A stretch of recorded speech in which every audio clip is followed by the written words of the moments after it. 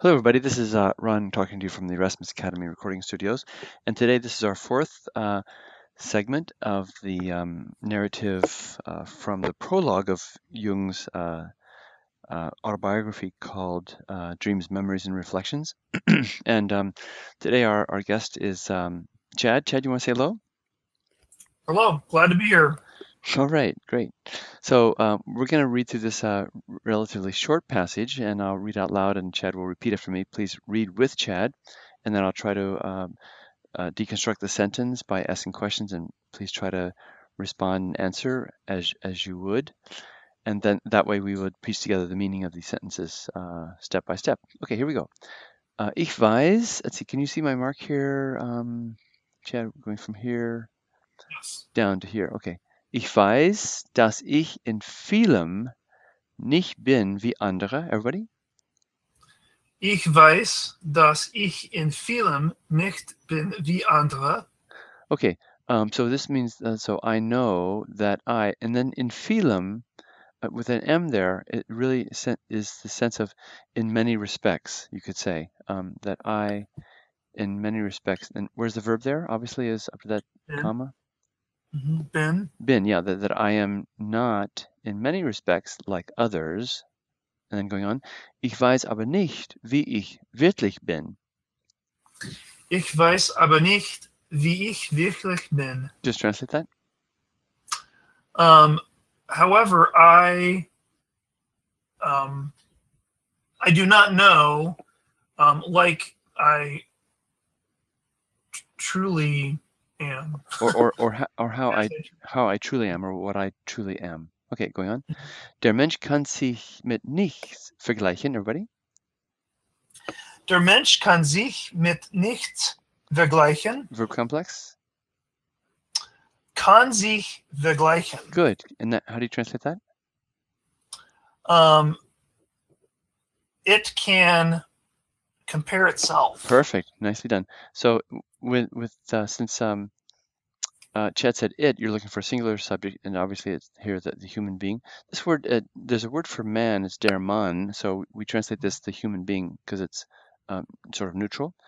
Can compare himself, and nichts always means nothing. So how would you translate that sentence? Well, in this case, I would say the human being cannot compare himself or herself with anything. Good, exactly. Yeah. Go on. Ist kein Affe, kein Kuh, kein Baum. Ist kein Affe, keine Kuh, kein Baum. Ich bin ein Mensch. Ich bin ein Mensch. Okay, you want to translate those little sentences? Sure. He is not he's not an ape, not a cow, not a tree. I am a human being. Good. You might maybe better say he is no ape, no cow, etc. Would be a good way to do it. Okay, going on. Aber was ist das? Wie jedes Wesen bin ich auch, I'm sorry, wie jedes Wesen bin auch ich von der unendlichen Gottheit abgespalten. Everybody? Okay. Wie jedes Wesen bin auch ich von der unendlichen Gottheit abgespalten. Okay, where's the in that little in that sentence there? Where's the verb? Bin. Yeah, I think it's just bin. Good, by itself. Now, spalten means to split or divide, and up means to divide or to split away from. So that can take the direct object. It can be conjugated with haben, but since it's conjugated with bin, it's just serving as a past participle as a predicate adjective. So I am split off is how you would translate that. And it is a past participle with a GE augment in between, sandwiched in between the separable prefix and the main verb there. So as every human being, I am, you want to translate that? Sure. Yeah, as every being, I am also split off from the eternal deity. Good, good. Aber ich kann mich mit keinem Tier konfrontieren, mit keiner Pflanze und keinem Stein.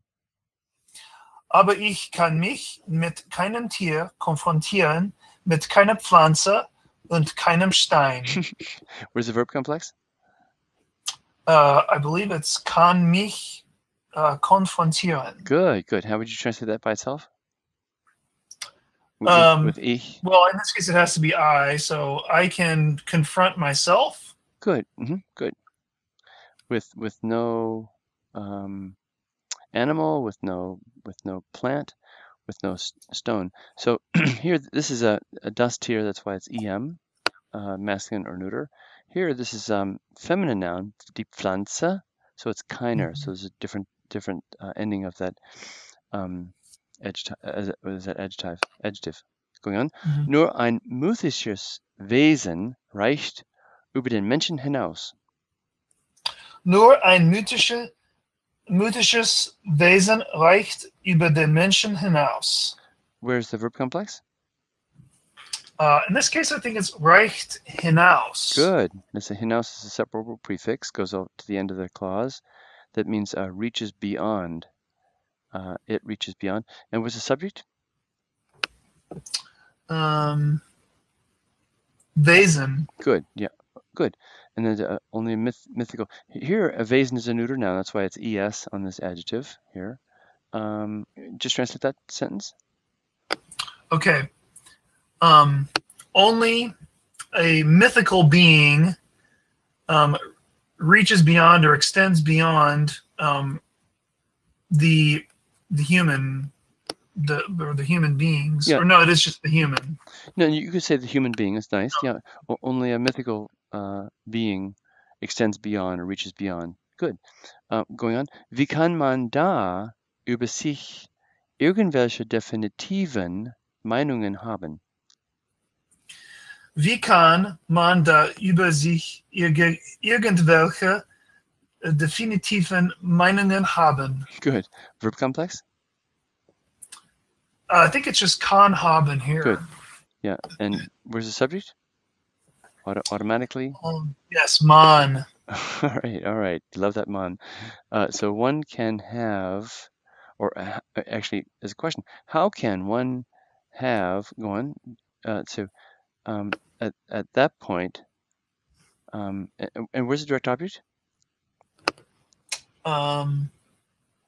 It's Meinungen. Good. Have opinions or feelings or sentiments. So how can one there, in that context, as an adverb, have opinions about oneself? I'm sorry, how can one have, these are all adjectives, some kind of definite or definitive opinions about oneself? Great. Okay, we did a great job, and we concluded in record time for this segment, and the next segment will be just as short. So thanks so much for tuning in, and look forward to come back again later on. Thanks so much. Bye-bye.